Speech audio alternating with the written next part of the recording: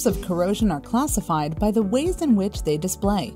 Identifying forms of corrosion involves careful observation, review of corroded test specimens, and analysis of failed equipment.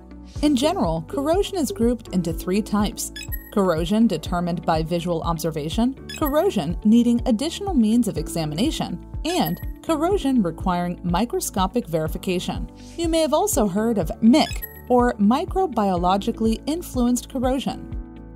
This is when microorganisms like bacteria, fungi, and microalgae speed up corrosion reactions and cause rapid corrosion of metals and alloys. MIC can speed up any form of corrosion. The first main type of corrosion is the form that can be seen with the naked eye. These forms of corrosive attack generally occur evenly over the entire surface area. They can be easily measured and predicted, and rarely will they cause disastrous failures. When protective coatings break down, this type of corrosion will cause oxidation and surface patina. Surface corrosion should be treated or repaired before general thinning sets in and causes failure.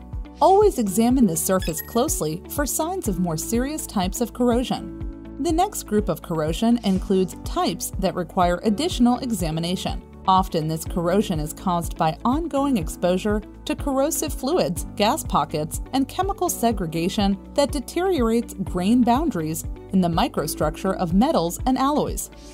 De-alloying or selective leaching, for example, is when one element of an alloy is removed through the corrosion process and the structure retains its appearance while becoming weaker structurally. With these types of corrosion, the mechanical properties of the structure can be seriously affected and lead to failure.